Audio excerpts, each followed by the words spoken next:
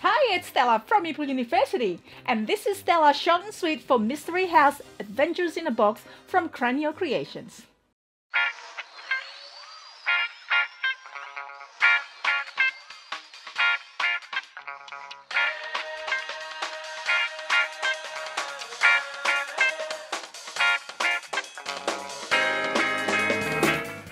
Solve the mystery, unlock the puzzles to find the answers to the secret of Mystery House. The game plays 1 to 5 players with mechanics such as puzzle solving, pattern recognition, and cooperative play.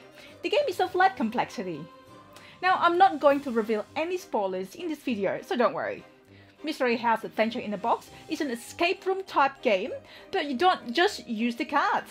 You need to unlock the puzzles through investigating the walls of the house, also using the free mobile app to get the answers. If you are successful, the app usually will tell you to remove certain cards' walls, hence revealing the next cards or objects behind it. It may also tell you to reveal certain cards. You need to look through the slots and find the clues using a torch, which you need to provide yourself. When you get to the center of the cards, you would solve the mystery usually.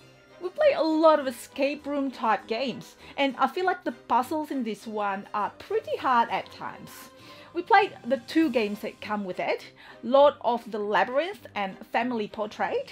Each offers different story. I like that it's trying to capture more of the actual escape room live games with the 3D components, rather than just the cards and components. However, at times it is pretty tricky trying to look or peek inside the box, trying to find clues. Using torch is really handy. It helps a lot in seeing things better as it can be pretty dark inside. We use Lazy Susan underneath the box, so it's easy for us to rotate the box to see different angles of it. And we added elevation to the box so it's sitting on our eye level, hence easier to see. So if you like escape room type games, perhaps this will give you a unique experience.